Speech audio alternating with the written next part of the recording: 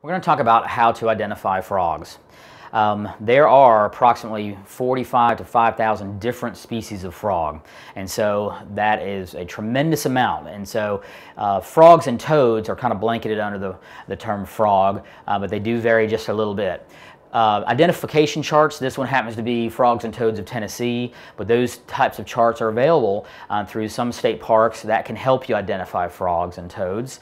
Also, there are lots of field guides that are available too, some that combine reptiles and amphibians together, frogs being amphibians. Another place that you can find would be the internet. Sometimes searching an internet source for patterns and things like that of the skin or patterns behind the eyes are very important sometimes on identifying some of these guys. Also identifying them comes into play their chirp or their vocalization, and so that can identify the type of frog or toad as well. These guys are wild species, and so you want to leave them alone. You do not want to handle them. The best thing you can do for them is to take a picture and then leave them in their environment. In most states, it's illegal to grab one of these things and bring it home and keep it as a pet.